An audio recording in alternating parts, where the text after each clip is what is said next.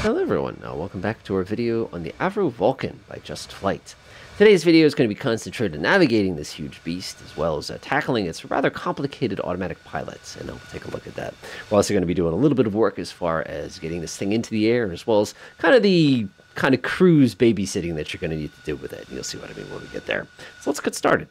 So first things first, we've got this thing started up. Everything is ready to go, ready to rock. We need to start thinking about our navigational needs before we actually get into the air.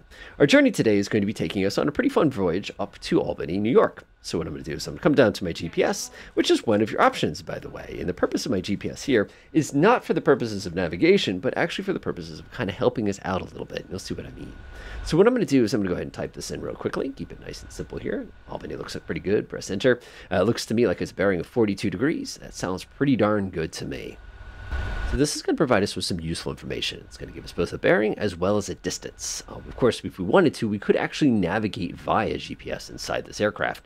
The way we would do that, of course, is we'd select our waypoint just like we would do before. We come up here where we have our little nav selector, and we click it to the GPS position. When we do that, swinging down here, let me go ahead and hide this to make it a little easier. This instrument will now give us an idea of where we want to go.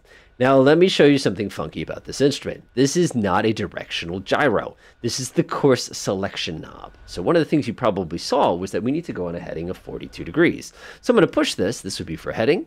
Push it again. This would be for course. So unfortunately for us, we'd have to set this all the way around to 42 degrees. Now this instrument will not rotate. It's just different. It's just how they do it. So because of that, we have to apply a little bit of common sense foo here to be able to identify where we are. You can see our course needle makes pretty much sense here at this point. And of course, one of the things we can do is we can pull this back out and we can adjust this so it's more or less centered on where we need to go. Like I said, they definitely made this one a little different for us. So again, we have that index. This is now going to be our line to tell us where we are. This instrument down here is going to tell us exactly how many miles we have, and this one's even more useful, but right now it's locked onto a TACAN channel that's actually kind of nearby to us, so that's why that particular one is at the particular component that it is.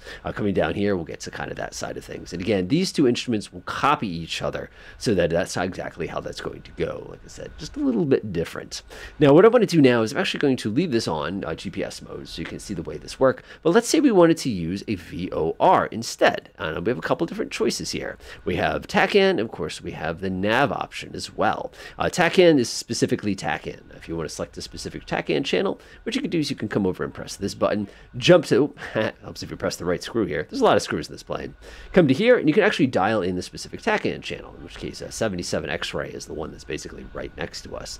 If you're looking instead to be able to navigate to a VOR, you'll have to float down here to this one. One thing I'll just give you a quick piece of advice, double check to make sure this is in the M position before you start cranking on the communications. It's going to give you some trouble. So what we can do here is we can actually come in here and dial in Albany's specific frequency here. So take a look at my little chart here. Let's see, Albany VERTAC is 115.30. So I can come in here, 115.300, just like that. So now we can dial it in as if it is a traditional course. And of course, what we have to do now is we'd have to come over here and make sure that this is set correctly. We're an awfully long distance away, so this may not read well for us. And like I said, just double check to make sure that you are in nav mode before you start getting carried away. And you can see here, since I have no measurement whatsoever, you can tell immediately that we are definitely not getting what we want for that. One thing we can do, though, is Albany is also 100 X-ray. So if we wanted to, we could actually go all the way back here again and actually specifically choose 100 X-ray for our station there. So if I do 100, and I said it's X-ray, X-ray looks pretty good. TR looks pretty good. Jump back to the front seat. I can now use that if I want to switch to it, assuming I'm in range. So if I select back to TACAN here, you can see I'm not getting a reading here because I'm just too far away from Albany at this point to get a reading. But for our purposes, we'll actually set it up as if we were going to follow it anyway, even though we could actually follow either, including our GPS buddy that we have down here. Everything at that point is now pretty much ready to go. One of the things I like to do too is once we get in the airborne, we're just going to go ahead and double check to make sure our handy dandy terrain following radar, aka radar altimeter, is working properly. And you can actually pick the height that you want to travel. If you want to do like 500 feet, for example, you just come in here and do that. I think that is, yeah, that's that option right there. I'm not going to set that up just yet. I'm going to wait until we get into the air for it. So now it's just a matter of getting airborne. Let's do it.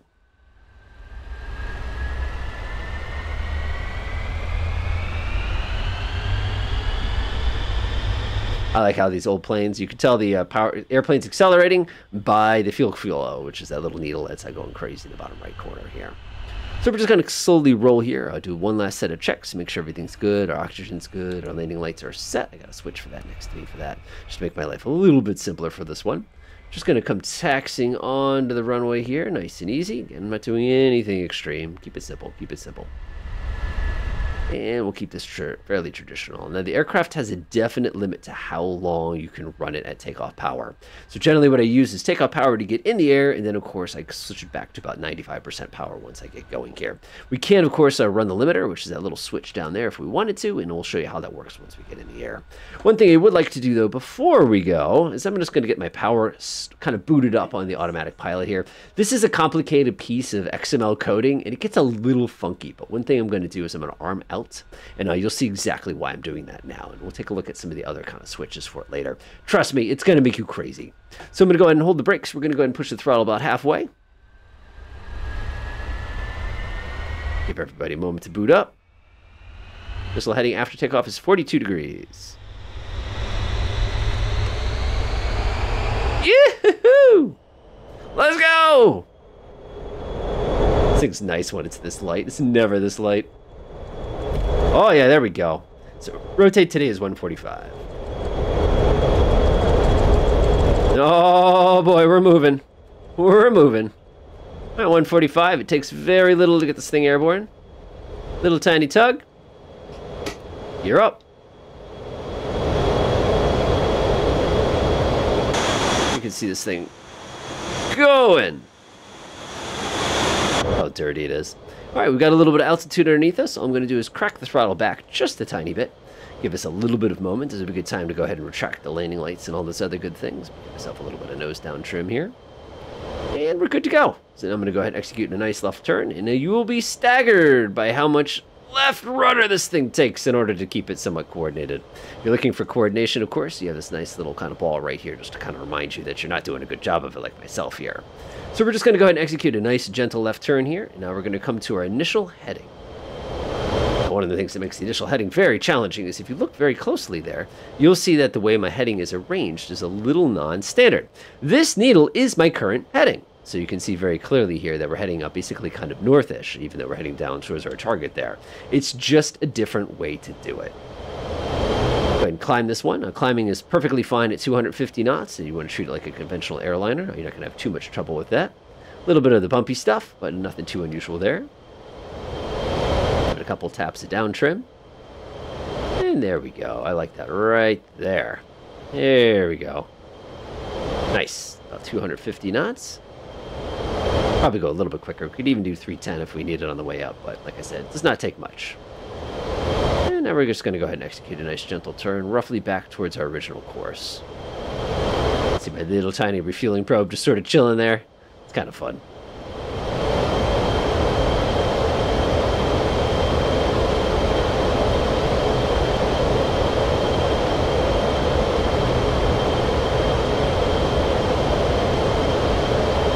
Myself all squared away here. And we're going to come back to a left. Doing one last check of my quick little notes. I just noticed that it's a 3-2-1 heading. And that's why we look. That's why we look. There we go. That's a little bit better. Of course, it gives us a little bit more time to climb, so I'm not complaining at all. I'm on a 300 heading here. A little bit more left foot. You can see just how much inertia this thing has. It's incredible.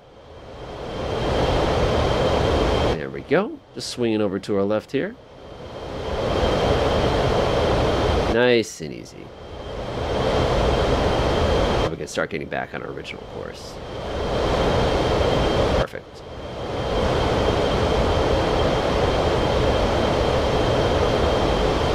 I like it. I like it a lot. There we go. You see all the needles just boing. Oh, we were just able to pick on that TACAN station. So you can see we're pointing towards, this is our airplane's nose. We're pointing about 300. Our selected is that 342, like I said. Oh, 321 rather. Always double check. Always double check. And you can see our distance is about 58 nautical miles, which checks out. We also have this handy-dandy little needle that points directly where it is, make it a little easier for us. So in this case, I can see that the TACAN station itself is at 300. It might make more sense to come back to about 327 here, just to give, I'm sorry, 270, nice try, in order to give ourselves a little bit more time to kind of get on course. There we go, come swinging this way. That should give us plenty of altitude. I'm going to go ahead and start nosing down. Give the plane a second to catch up to you. Throttle back to about 75%. Give it a gentle tug. This is when you're going to really despise the control scheme they've come up with for us. There we go. Now I just need to bleed off a little bit there just to get ourselves back up to 18. And then we can start fighting with the trim, or fighting with the automatic pilots. There we go. So let's do a quick idiot checks here. I am pointing at about 250. The station's about 330. It's 54 nautical miles away. Expect yourself to need a lot more force than you think you need. This thing feels like a fighter jet at high altitudes. It's really, really awkward in that regard. All right, let's get the automatic pilot going. So what I'm going to do is I'm going to come back here. You can go ahead and do what you want. I'm going to pull out the tracking handle. I'm going to pull out the engagement handle, and you'll get this little in button, and that'll tell you that everything is working properly. Now, one of the things you probably observed is as soon as I tugged that handle, we immediately started flying ourselves into a massive descent downwards. Yes. Remember a minute ago I was warning you how challenging this autopilot is? It is vastly simpler to simply come in here and then to click on which mode that you'd like to do versus trying to do it. Sometimes you're going to have to tap it a couple times. But do you see as fast as we turned our head, we had lost 600 feet? And that is just to give you an idea of how challenging this particular aircraft is to operate. So just one of those one more thing that they offer you to keep kind of interesting at any point. Like I said, I can't recommend this enough. Use this here more than trying to fix with these switches and hoping that they work exactly the way that you need them to. Otherwise, it'll make you absolutely insane because you'll be flipping these things on and off and kind of getting ready. All right, so now that that's out of the way, it's a good time to go ahead and start thinking about kind of our cruising chores, as I like to kind of call them here. I'll go ahead and put this away because we don't need it right now. A bunch of different things we need to monitor while we're cruising here. One thing we do is the center of gravity. So you probably observed here, we are extremely nose heavy. We need to start burning some fuel out of the front of the plane rather than burn all the fuel out of the back of the plane. And the easiest way to do that, of course, is if you scroll down here, you've actually got special controls to basically control the flow of fuel around the plane. One thing we could do is if we want to work really hard is we could start burning all the fuel out of the front and shutting off the fuel pumps in the back. That'll certainly do it. Another option we have is you actually have a center of gravity transfer switch. Now, what you can do here is you can actually set these both to manual, and then select these switches, and what it will do is it'll cause the center of gravity to start shifting slowly towards it because of the bias of the fuel that you're going to move. You're actually going to start moving the fuel around. Now, the problem is we have full tanks of fuel, so there's really little room for us to actually do this with.